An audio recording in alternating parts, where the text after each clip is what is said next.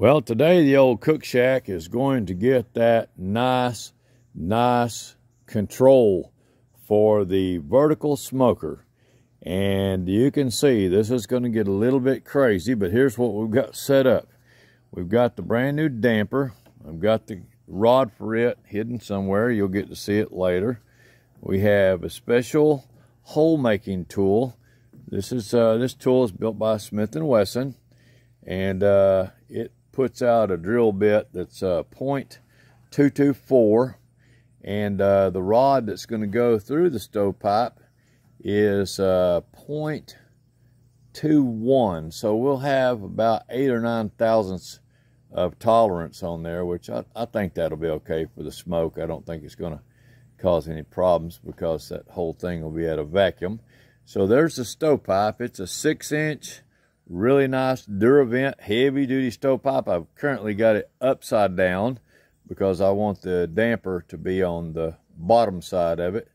The measurement from the hole making machine, it looks kind of like a gun barrel, but the hole making machine is about 9 inches, and I've got that measured carefully. I can always raise or lower this before I drill it, self-tap it into the flange on the stove. It's got a really nice long 4 or 5 inch long collar that this slides over, so I've got a little liberty to go up and down. We can't go too high because you'll get off into the roof of the cook shack.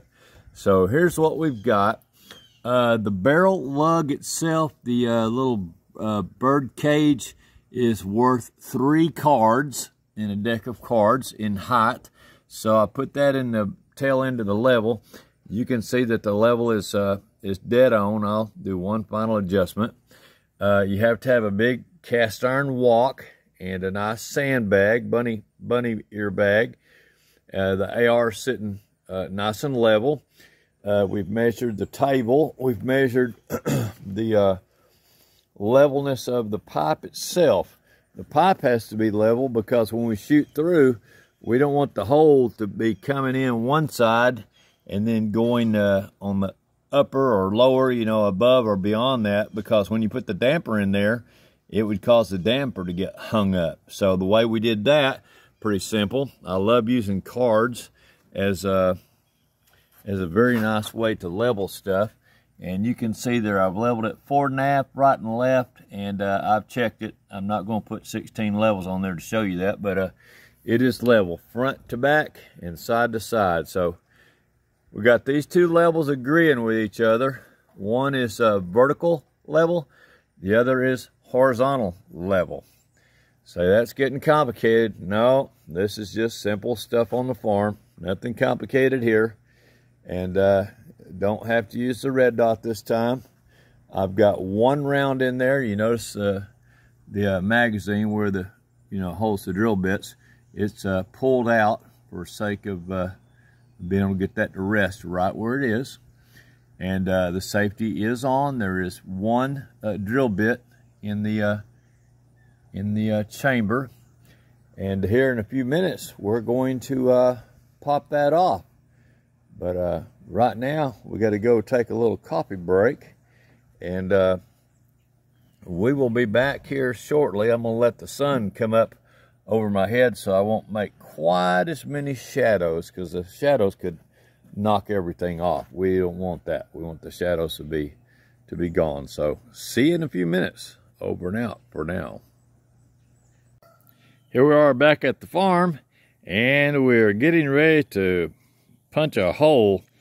I just wanted to show you the drill bits that we're using on this rig. This is a Smith & Wesson drilling machine. And you can see here we are at, let's see, .223. So this is at 223. If you could get that to go a little bit lower where that's crimped onto the drill bit, it would say 224. And that's the size of hole it's going to make. Now, what we're going to do is we're getting this hole made for this damper. So the damper has 2 parts to it. It has the plate itself, which is what controls your airflow. And this is very critical on a vertical smoker, any kind of smoker, is your exhaust air determines the vacuum on your stove.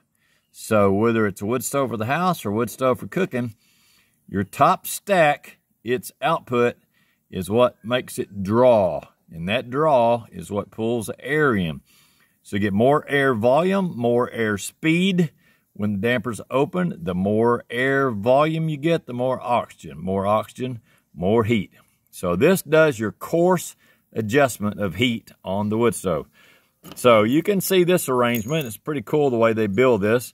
It's got the spring, and that basically holds these two parts together and makes it where when you turn this handle back and forth, you can turn the damper, but it doesn't turn loose of it.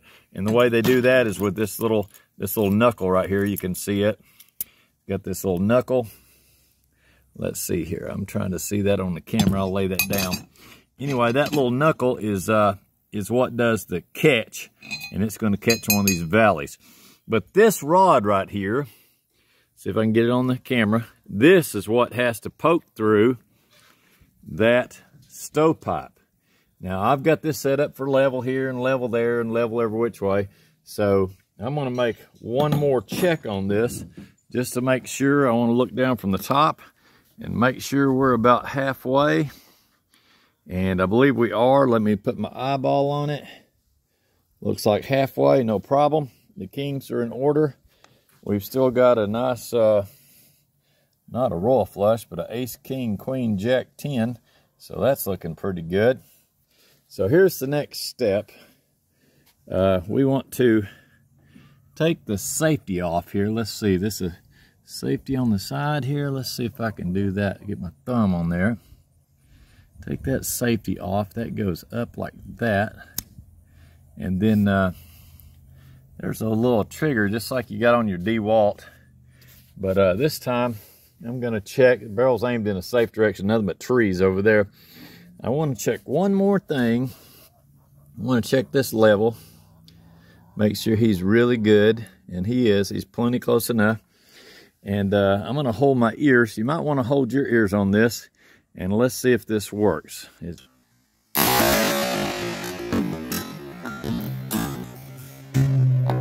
It did get loud. And it blew the old stovepipe down on the ground. That was just the muzzle blast did that. That wasn't the big old force of the bullet. So let's go grab this thing. So now that we've used the drill, put it back on safe. Lay him aside. I know if you're like me, I'm curious about that hole. Golly. Let's see. What a beautiful hole, man. That is beautiful. Let's see if this control rod for the damper will fit through that hole. What do you know? Look at that. Look at that thing. It fits. Let's see if it'll go all the way through. Well, here we are back at the old stovepipe. I decided to do that off video because I had a little bit of issue. That is such a tight tolerance that it's kind of a Chinese puzzle. But anyway, I'm going to try to look down inside here so you can have a look at this. Let me jump off here. Oh, there we go, jumping. I'm not good at jumping anymore, but there you can see the damper down inside there. So I can get rid of some shadows. Being these shadows, I'll tell you. There's the old damper, and you can see you turn it. You get it like that, that is full flow right there. That'll let a lot of oxygen go through there. A lot of smoke. It'll draw out the old smoke and pull in some fresh oxygen. You turn it, boy, you can really throttle that thing. Very fine control. Notice that there are some holes in there, and that makes sure that you never shut your stove all the way down to 0. But overall, I will tell you I made one mistake. When you have that kind of a drill there, you do have to be a little bit careful that you don't put it right up next to the sheet metal, because it made a little bit of a blast here, made a small dent, and so that was easy to fix. I just took a screwdriver, went in from the other side, put a little block of metal inside there, tap, tap, and that was done. No big deal.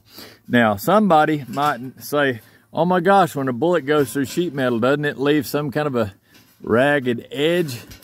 Yes, it does. It leaves a little bit of a ragged edge, and I do not care. This is going to be up in the overhead. No child will ever touch that. And over time, a little bit of heat, a little bit of lye soap from the smoke and the water mix, it's liable to eat that off anyway. So we're gonna leave that alone. Did we hit dead center right and left on this side? Well, put it in the sunshine, let's have a look. Let's see here, okay. My eyes have very thick glasses. I know the pipe is leaning, but let's lean it up where it's vertical. And my eyes say good enough. And then on the other side, check this side, see if I'm dead center. And I say good enough. Here's the biggest test, really. Does your throttle, your damper, does it move smoothly? And when you stop, does it stay in place?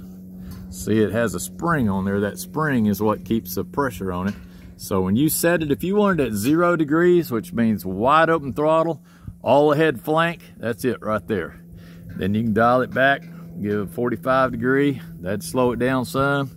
Then you get over here to 90, and that's gonna really slow it down. It'll still let it burn. You could still have your bottom vent wide open, this one shut.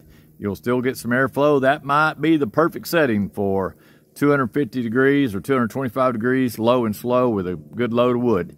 So next will be the testing phase and see how she does. I'm gonna go install it now, and I'll see you back at the cook shack. Thanks for watching, and give a little tap on that subscribe. Thank you very much. Over and out for now.